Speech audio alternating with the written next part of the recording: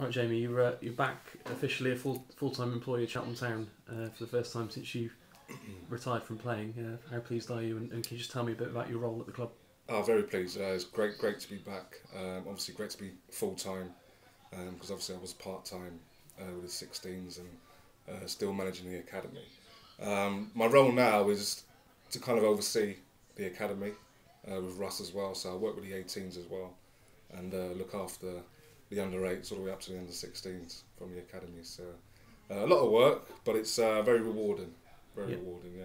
There's been a lot of changes with the academy since John Murphy started overseeing it, and you've got the academy status that you needed a certain amount of full-time staff, didn't you, to qualify for that status? So can you just explain how that works? Yeah, that's right. There is a lot of criteria to meet. We're not there yet. We're going to get audited towards the end of the season, maybe after September possibly. So there is criteria to meet. One of them is the amount of full-time staff, and I think it's a minimum of 5 full-time staff. So we're there at the moment, but like I said, there's a lot of other things that we need to do and that we need to try and improve. Yeah. And I think that that's what they're doing as the EPPP system. They're trying to improve clubs, trying to get better players, younger players. Yeah. But we're making good, steady progress on that. Yeah. Yeah, you were a full-time footballer, well, apprentice at West Ham, full-time at Bournemouth, and then when you're at Cheltenham, you were pretty much a full-time player even when they were non-league, weren't you? So you've now had that spell out of football, working at the Gloucestershire Royal Hospital. What was that like? Was that a valuable experience?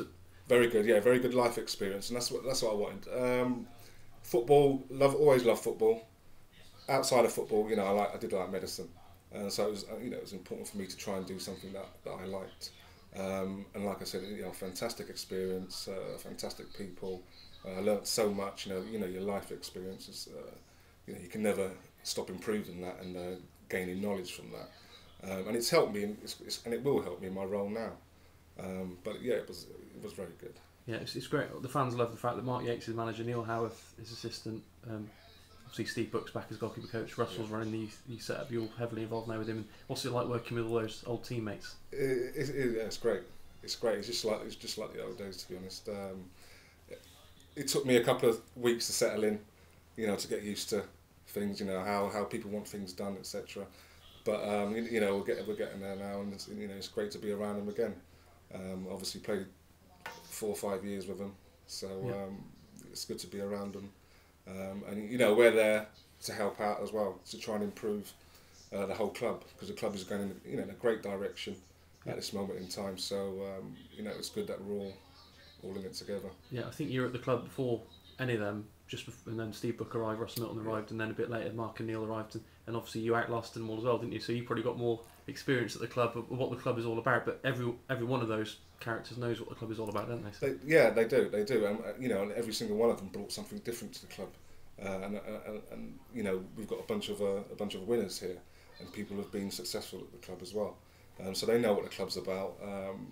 They know what they want to do. They got the best interest in the club, so to speak. Yeah. And so have I. So has Russell. And like I said, we're all in it together to try and improve and make the club a better club. Yeah, I was at the Wimbledon FA Cup tie away and saw you and Russ doing your pre-match talk at the hotel. And how valuable do you think it is that you two have been there, done it at the club, when these young players look up to you? Yeah, I think it's not just being at the club. I think it's the upbringing that Russell and myself have had as well. Because obviously Russell was at Arsenal, I was at West Ham. Two good footballing schools, so to speak. And we've got knowledge, we've got experience. The players look up to. Sometimes we tell them stories, and we just want to try and improve them. But they do look up to us, and they do want to learn and improve as footballers and as people as well. Yeah, I can't remember a time when there's been this much talk about the potential of the current youth team, with Joe Hanks already playing for the first team. There's a couple of other lads in the second year, but also a lot of first years, isn't there, that have got another year to develop. And are you quite excited by this bunch? Yeah, very excited, very excited. I think we took 11 from the 16s last year, so that shows the quality that we've got. And we've still got players in the academy who are good as well. So we've got it's good times in the academy at the moment. But the issue is it's a fine line, isn't it? It's a fine line between youth football and professional football. So what myself and Russ need to do is to try and bridge that gap. You know, try and make them. I think it's a mental thing as well sometimes. You know, mentally. You know, when kids go and train with the first team. You know, how do they cope?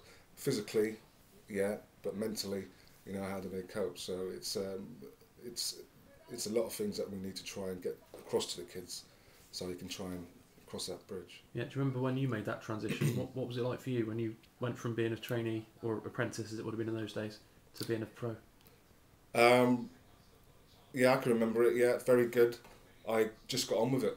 Just got in, worked hard, worked even harder, got on with it. And you know, and at the end of the day, I was training with the likes of Clive Allen, Alvin Martin, you know, Ian Bishop. You know, fantastic pros, and Julian Dix as well, fantastic pros. And I wasn't in awe of them because I had to get on, you know, and try and improve myself and just try and get in with them. Because that's where I wanted to be at the end of the day. So it was, you know, I was probably too young and naive to be nervous about anything. Yeah. Do you think Joe Hanks having that substitute appearance against Exeter, has that given all the other lads a sort of a lift and say, you know, if we impress here, we've got a chance of Definitely. You know, it's great for what the gaffer's done. You know, obviously brought Hanksy into the fold, and what it will do is it'll give a boost to the other boys as well, because they'll look at that and think, right, well, if I can get somebody near what Joe's doing, you know, maybe I'll have a chance as well. And it's good. It's great for us as well, because we can say, look, Joe's there. You know, this is what you have to do. Yeah. So you know, all round it's good. Yeah, you took 11 from the under-16s last season. When I know you're around the sort of time you're making the decision now, aren't you, on this year's under-16s, whether they're going to get 2-year scholarships. So what sort of things are you looking for in those lads? It depends. It depends what the kids bring to us already, and then what we see in them. I mean, you know, if I was to go into detail, you look at pace. You know, from your wide players, from your strikers. You know, first touch is so important in football. If I'm going into detail, you know, vision, awareness, just things like that. Can they physically cope? Are they mentally strong enough to come in and do 4 times training a week and play a game on a Saturday, plus do your college as well? So it's a lot of things that we need to look at. But like I said, you know, I think there's 5 at the moment who have been offered scholarships. Right. But you know, there could be a few more added to that as well. But loads of things, you know, they got to bring something to the table where we look at them and think that we can improve that day-to-day training, and we can give them a chance to try and either not just get into the first team fold, but a chance in football in general. You know, try and give them a life that we've had. Because you know, it is a fantastic life. Yeah, and I mean, what are your realistic aims with the progression to the professional squad? Because it's so difficult to make that step up. Like you said, it's been a while since Cheltenham had one, but obviously, if you have a real special young lad, he could get snapped up like the Doofus brothers did by Everton. So you've got to try and keep the best ones you can and put them forward to Mark Yates when the time comes. It's a bit of both, to be honest. You know, we've got bigger clubs looking at our players in the academy now. So if they come in with offers to go and buy them, you know, we work the pros and cons. You know, by the time they get to 15, 16, they're unlikely to go to other clubs, although the Doofus brothers did. Yeah. But they're less unlikely to. But what we try and do is try and push these boys on, try and recognise, you know, what they need to try and get there. Yeah, and I can't remember, I mean, Shane Duff came through the setup, didn't he? Will Puddy got a pro, Ethan Moore got a pro but didn't work out for him. But do you think the club are due one now? Like Joe Hanks seems to be the one leading the way at the moment, but do you think they're due a homegrown player? Yeah. There's another one. There's obviously David Bird as well. Yeah. So you know, it's that time again. But what, you know, like I said, we've got other players in the youth team set up as well. We can try and push on. I think what we all look to do, either this season or definitely next season, is try and get some of these players out on loan, so they can get a bit of experience, get a bit more knowledge of the game and what it's about. Yeah. Because that will stand in good stead for, you know, if they are in the first team fold. Yeah, you had the cup run, great effort against Tottenham, just got edged out, and then I think they thrashed West Ham in the next round, didn't they? So it shows how good they were. But well, it does, yeah. It shows. I think it shows the quality that we've got. You know, as individuals, you know, great.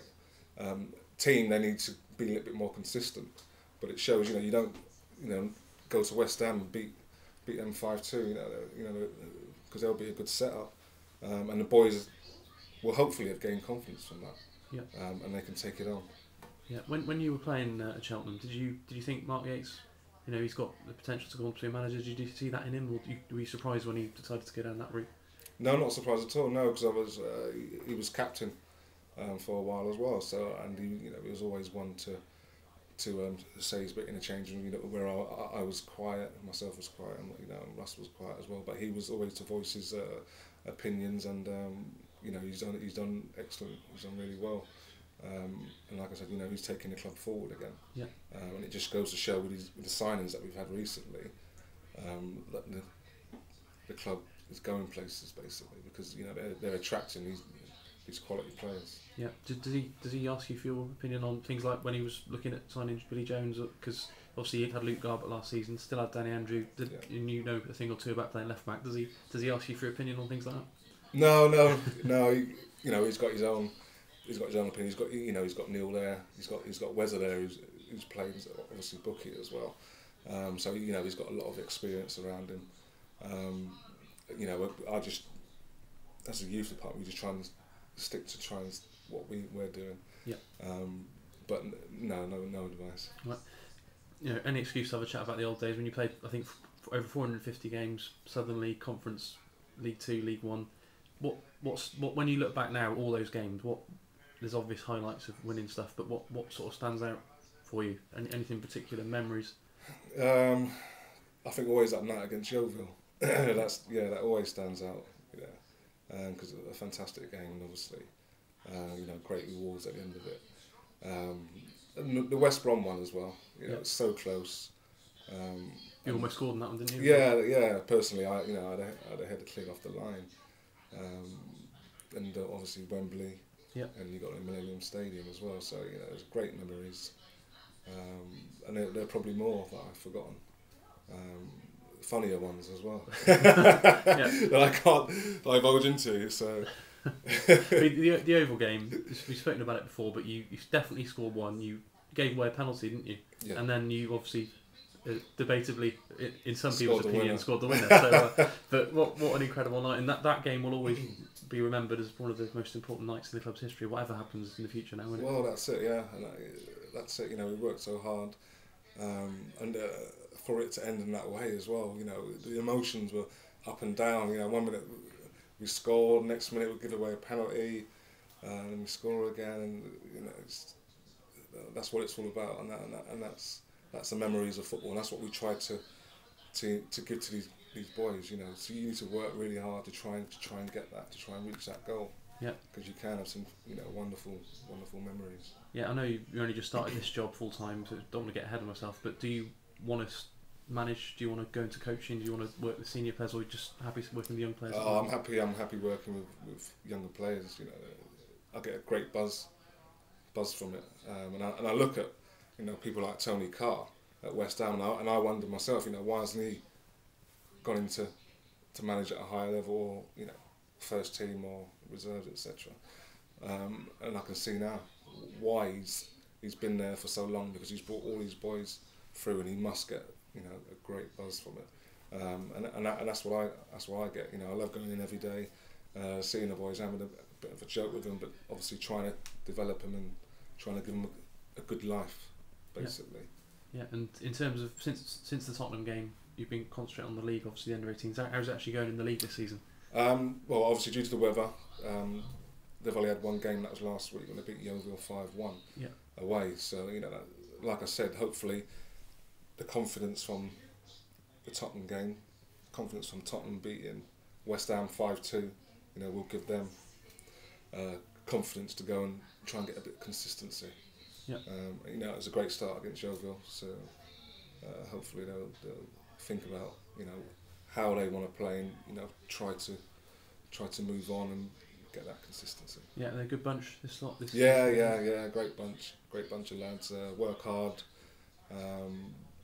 You know, a lot of them love football, and that's the main thing. You know, if you've got a desire, you want to go and train 3-4 hours a day to try and reach your goals, and that's what we're going to get into them as well. Yeah, is it March you make decisions on the second years this year, whether they got a chance to go in pro? Or... Yeah, it should be around March, but we'll just have to wait and see on that, whether they got an extended period, but probably by March, around March.